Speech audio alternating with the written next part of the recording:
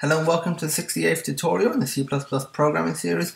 Just a quick sorry that I didn't do any videos yesterday on the 17th of July 2014. I was supposed to usually do at least 2 a day. That's the aim for the tutorials, and didn't do 2. It's not that I didn't forget, was a little busy, was at my university graduation, so that's over and done with now. So I'm getting back into the swing of things of creating videos. So I will make up for those, probably over the next week or so, do an extra video for a couple of days, but just a little heads up and a little FYI actually.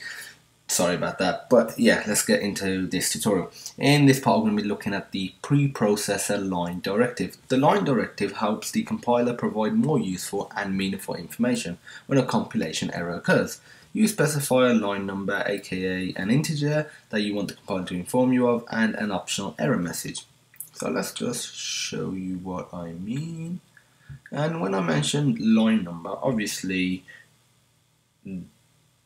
that line number, the line number doesn't have to be what the actual line number is. As you can see, this line number is 16. If you was to put some sort of error here, or to put the line directive here, then it wouldn't necessarily pump out 16. You could pump out whatever you want. Like you could use a number as an ID of sorts. That is a good way to think of it. So you can easily think, oh, if you get on an ID 400, it's like, yeah, I know where that is. So it's not necessarily a line number.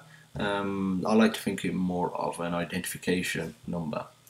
Okay, so let's just get rid of this a second.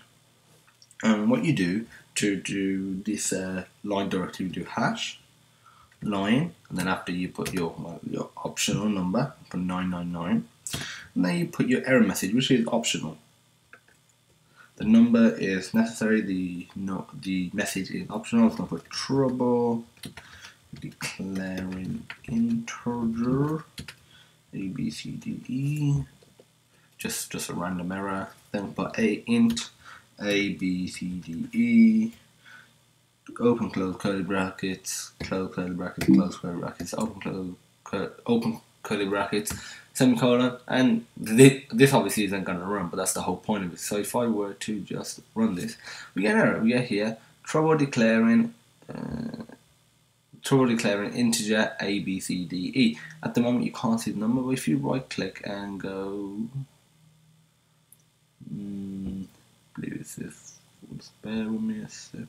Yeah, revealing log, and we get here this number right here, 999, is the number that we specified. So if we just change it to, let's try something else, 470,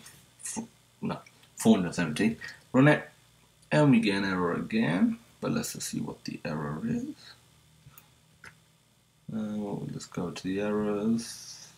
We get the same error message, and if we just right click on this, revealing log, we get the error 470, or the number 470 right here. So that really is it for the preprocessor line directive. In the next part of this series, we're going to be looking at the preprocessor error directive. If you have any questions, feel free to message us at support@sonarsystems.co.uk. Email will be in the description. You can comment on this video or just directly message us via YouTube. All the required links for source code will also be in the description. And as usual, thank you for watching, and I hope you have a great day.